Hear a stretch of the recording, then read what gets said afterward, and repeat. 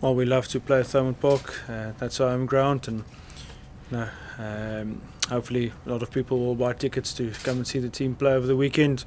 It's a home game for us, and our second game in Europe and in this block, and we'll approach it exactly the same as last week.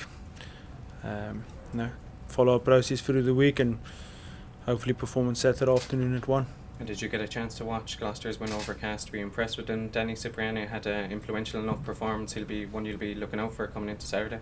No, I thought he's had a pretty good year. I think his goal kicking is very good. I think his broken field play, and he's one of those players that can win a game on his own. So he's a very good 10, and I think they're a very good team.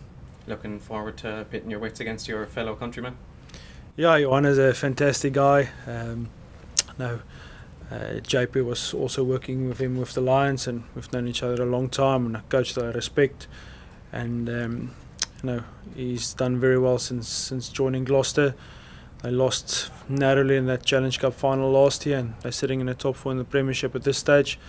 They've got the second highest possession in the Premiership, and they back their attack. And yesterday again, when it came to a wet weather game, the set piece battle was evident. So a side that we hugely respect, and it'll be another Munster Gloucester special hopefully over the weekend.